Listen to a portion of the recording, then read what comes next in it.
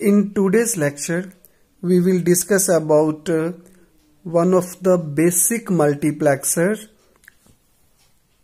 2:1.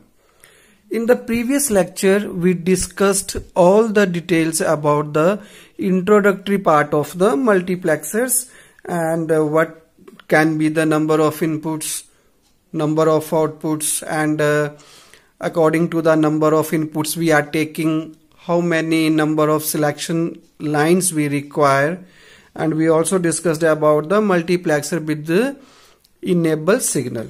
So today we will discuss about one basic type of multiplexer 2:1.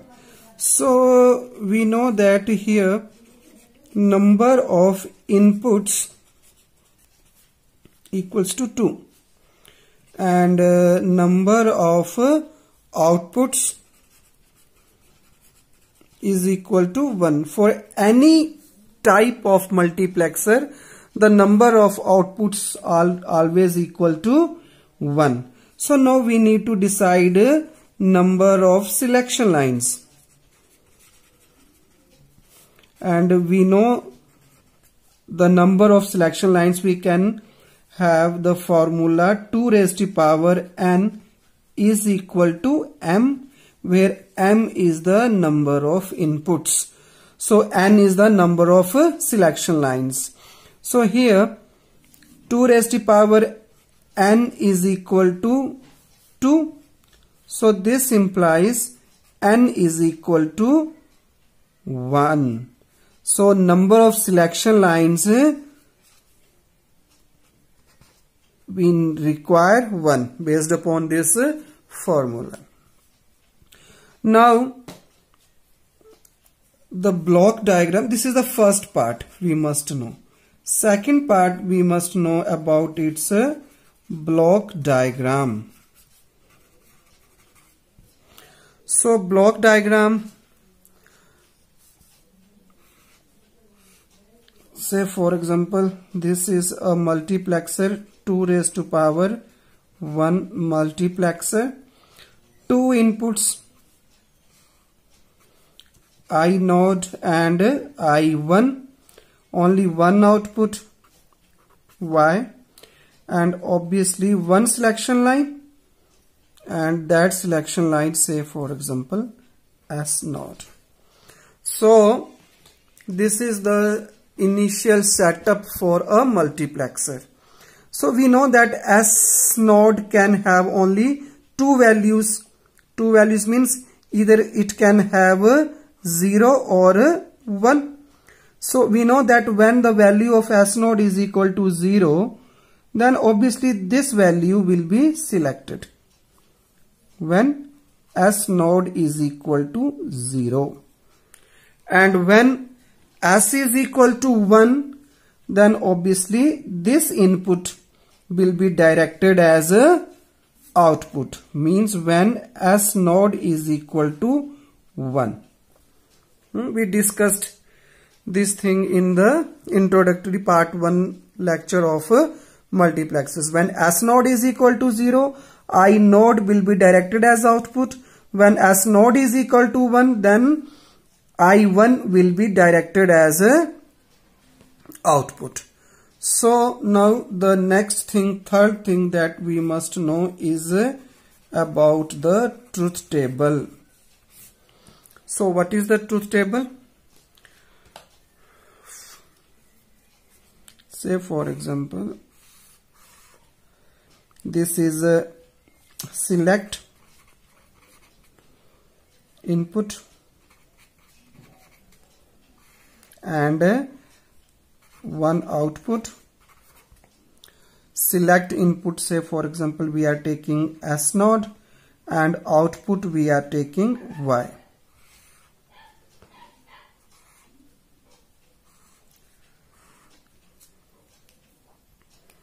Now when S node is equal to 0, which one will be selected?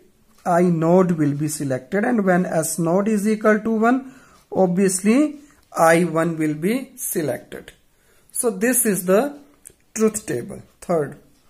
Now fourth point is that based upon this truth table, we can write its logic function. Logic function in the sense that y is the output. So y is equal to logic function. Y is equal to, see, S naught is equal to 0 means S naught complement I naught. See the truth table. Now here S naught is equal to 1 means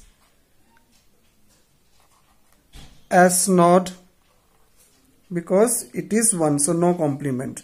We are writing actually sum of product Boolean expression. So 0 means complemented form and 1 means uncomplemented. S naught I1. So this is the logic function. Now it's a realization. Last point is actually the realization. Means the circuit diagram. We know that the multiplexers can be realized using AND, NOR and NOT gate. So see the Boolean function here. We require two AND gates because this one AND gate and this one AND gate. So we require two AND gates. This is 1 and suppose this is 2. For this the input is I naught and for this the input is I1. So these are two inputs. Now we need one selection line S naught. So this is say S naught. For I naught it's complemented part. So complemented. So this is S naught. And for second, no complement means this way only. So this is S naught complement and this is simply S naught. And now we also require one OR gate because this is plus. So we require one OR gate. Say for example this is number 3 logic gate and this is output Y. So this is the circuit diagram of 2 to 1 multiplexer, and if we want to check the validity that whether it is true or not. So say for example when